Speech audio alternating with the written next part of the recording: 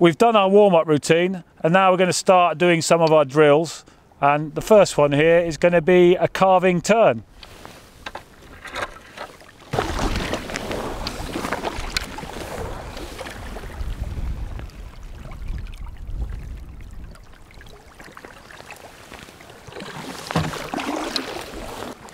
Now on the river this is a bit easier because we have the momentum of the river to carry us.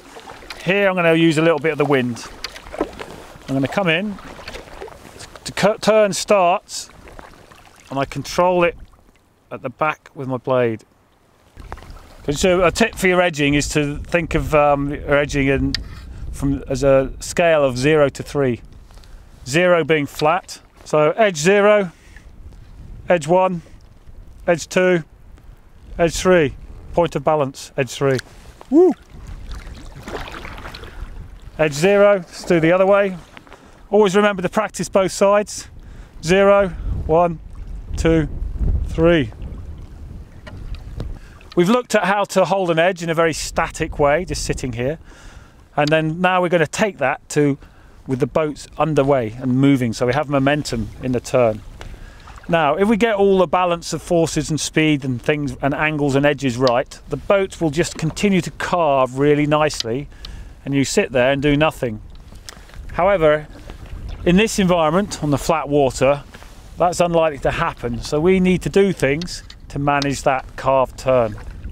And most of that, what I need to do is by using the blade. So here we go.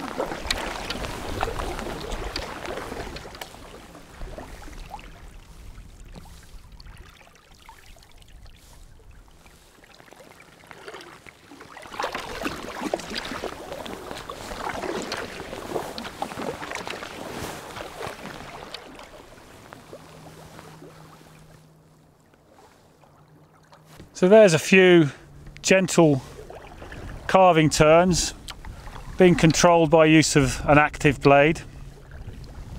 And when you take this to the river, there's a lot more momentum and there's a lot more energy to control, so the pressure we feel in the blade will be greater.